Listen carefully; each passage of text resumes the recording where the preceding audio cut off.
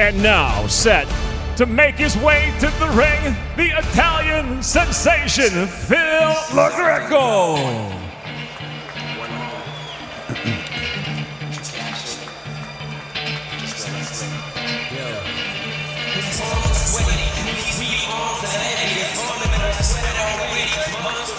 And as Marv just mentioned, earlier this week, Phil Lo Greco, age 30, got that phone call. Can you be ready to fight on Saturday night and replace Roberto Garcia?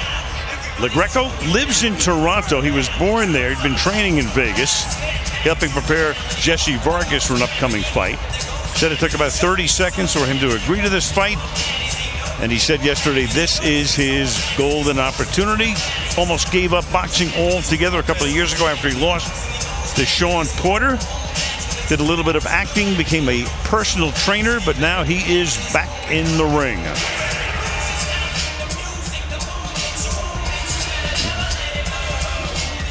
Now making his way to the ring, Errol "The Truth" Spence Jr.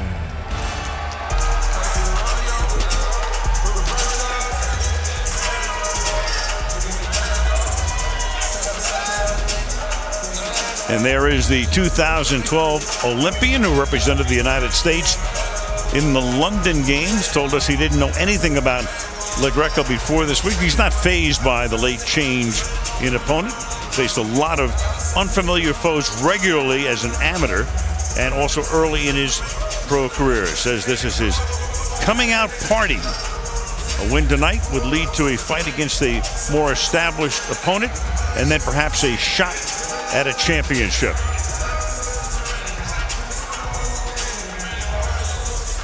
Errol Spence Jr. making his way into the ring at the MGM Grand Garden.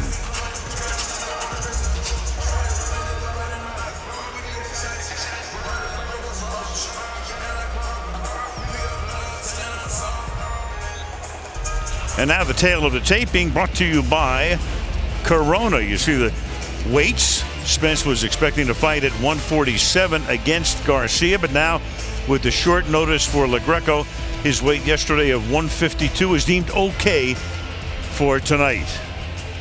And the rules: if the fight is stopped because of an accidental foul before 4 rounds are complete, it will be a no decision. Should anything controversial arise, we have Hall of Fame referee Steve Smoger standing by with us. Ladies and gentlemen, good evening and welcome to the MGM Grand Garden Arena from Las Vegas, live on NBC. This is Premier Boxing Champions. The action begins now with 10 rounds in the welterweight division. At ringside, your 3 judges, Bert Clements, Lisa Giampa, and Robert Hoyle. And when the bell rings, the referee in charge, Robert Byrd. And now introducing the red corner, wearing the royal blue. His professional record, 26 victories, just 1 defeat, 14 wins by way of knockout, from Toronto, Ontario, Canada. Introducing the Italian sensation, Phil Lo Greco.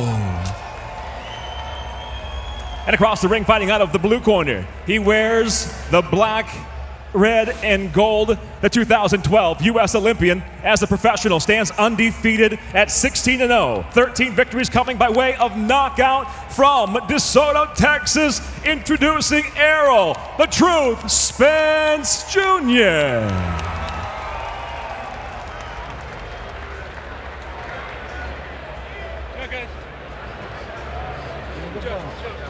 Okay, gentlemen, I gave you instructions in the dressing room. The only thing I'm going to remind you of now, when I tell you stop, what that means is stop whatever you're doing. Give me a clean break. Protect yourself at all times. Obey my commands at all times. Gentlemen, let's do this.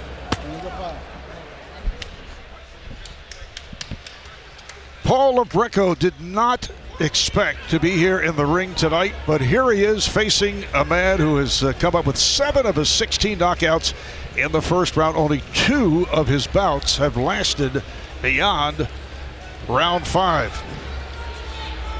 And Errol Spence, born and raised DeSoto, Texas, a southern suburb of Texas. Record of 16-0, 13 by knockout. Aside from the fact it is a last-minute situation for Lo Greco, how difficult will it be facing a southpaw, BJ? You know, I don't think it's going to be too difficult. Lo Greco, he knows how to fight. He knows he's got a great amateur experience, amateur pedigree, so he knows how to fight southpaws. He fought for the Italian national team and the Canadian national team, so he's been there before, Marv. And you see those punches thrown by Lo Greco. I mean, those are the right punches to the body. Really try to bring those hands down. Those looping right hands are really effective against a fighter of any style. Lo Greco in the blue and Spence in the black. The last left-hander Lo Greco faced, Hector Orozco, over 3 years ago. Lo Greco won by decision over Orozco, although Orozco did knock him down. Before that, he'd faced only one other lefty. That was 3 years back.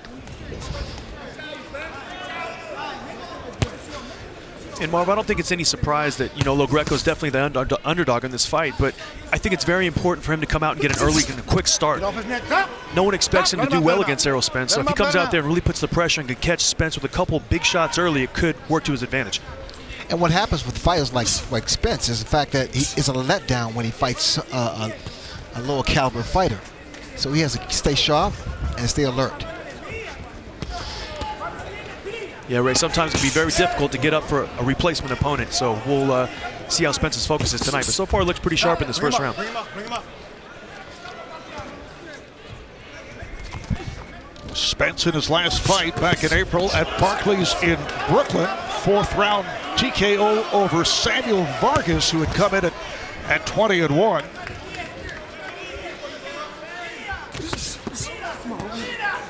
One thing intelligent that Lo Greco is doing, he's moving to his left side away from the left hand of Errol Spence. He's also keeping his lead left hand kind of out in front, trying to distract Spence's jab a little bit. So good stuff. Nice left hand by Spence there. Well, they have to be very careful. Spence, in particular, has to be very careful of the unintentional headbutts because of the way they're coming in.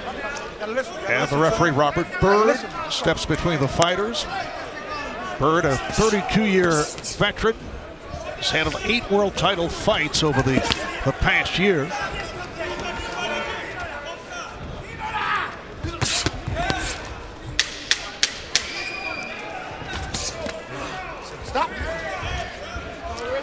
Stop. Greco trying to muck things up here at the end of the first round.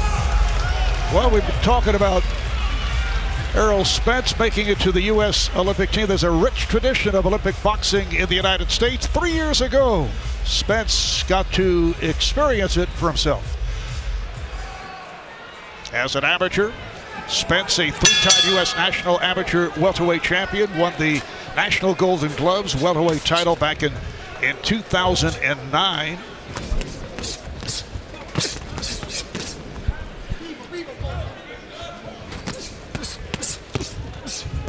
Steve Farhood, our unofficial score, added a 10-9 round for Spence in round 1.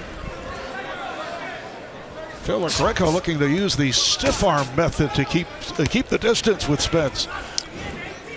Well, Spence's corner gave some great advice to the fighter. Told him, just don't get frustrated because he can't just knock this guy out. This guy's here to stay. He's a tough guy. He went 10 rounds with Sean Porter, Ray, so he's definitely a credible guy. But, if you're in the corner of Phil Lo Greco, you got to be happy with how that first round went. He landed some good shots, but, Errol Spence starting to pick it up now. Body shots that landed from Spence. Let's go to Daniel Jacobs. Daniel. Hey, Marv. Well, I was talking to Errol Spence's dad, and they seem to be trying to figure out how to get inside with that left hand. Phil Lo Greco was keeping that left hand out. They're trying to double jab. He's keep telling him to double jab to close the distance because every time he comes in, he either headbutts or he's unsuccessful. So he's trying to double jab, keep it stiff, keep it firm, and he'll be able to have more success with that jab. Double it up. You hear the word from Spence's corner to double up on those blows, which he's been doing and has been landing. Well, those body shots that Spence is throwing, those shots bring those hands down. Nice shot, planting them. Great point, Ray. Those body shots are so good that he can actually split the guard. He's making Phil Lo Greco lower his hands, and he's able to get in position to land that beautiful left uppercut because of those body shots. And now going to the head successfully, and then back to the body. Lo Greco comes in 26-1, 14 by knockouts, and his one loss, as we've talked about earlier, back in May of 2013, losing that 10-round decision to Sean Porter. And Lo Greco knocked down in that fight twice. And Marv, Errol Spence told us yesterday in the fighter meetings, you know, even as an amateur, he's always had more of a pro style. You see him digging those body shots in the first 2 rounds. He's really, you know, making us believers tonight with those body shots. On balance, good leverage, great shots to the midsection. Yeah, that beginning to take its toll. Oh, a right hand by Spence that lands. That one hurt Lo Greco, Marv. And if Errol will continue to go to the body, I don't think this fight is going to last more than 2 or 3 rounds.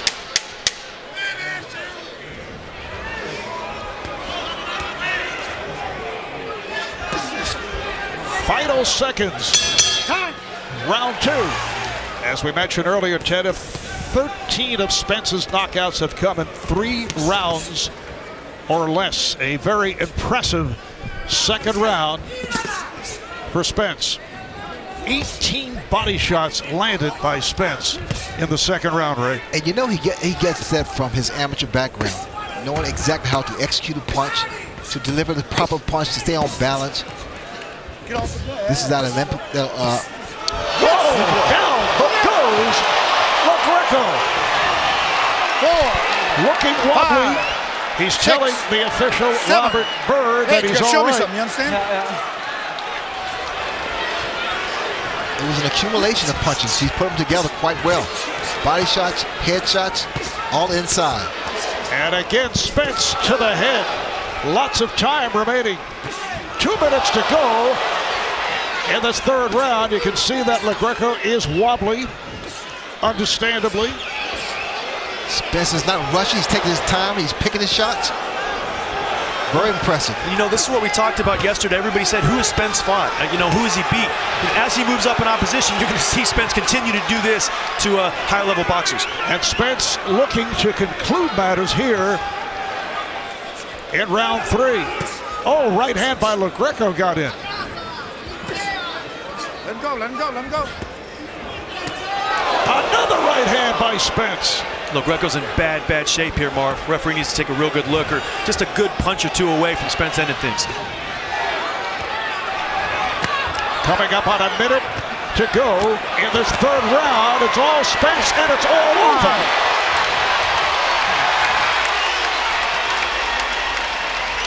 Come on. And I think it's a great stoppage there, Marv. Lo Greco was in a lot of trouble against the ropes. Spence was teeing off. Lo Greco wasn't responding. Good stoppage, Robert Byrd. Well, Spence told me that he wanted this to be his coming out party.